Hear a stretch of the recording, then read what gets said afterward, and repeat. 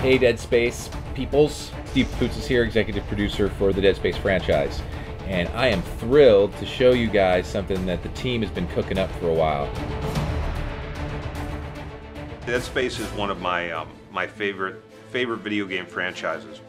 We talked to them about wanting to really work together with their dev team to create a super exclusive collector's edition that was targeted towards the most hardcore fans. We worked really hard to make sure all the stuff in this box is in fiction, so it feels and looks like stuff that you'd see in the game.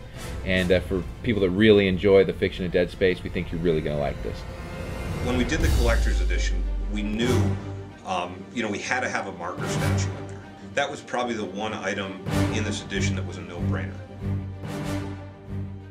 The Serrano notebook is the thing that I was probably the most involved in with this. It's the thing I think is probably the coolest little bit in there. We kind of went through the game and created this personal notebook of Serrano.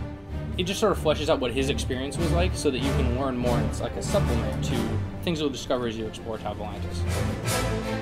In this book, I specifically handpicked a lot of images that haven't really been seen by the public. So much artwork that's been created for the Dead Space franchise that nobody's ever seen.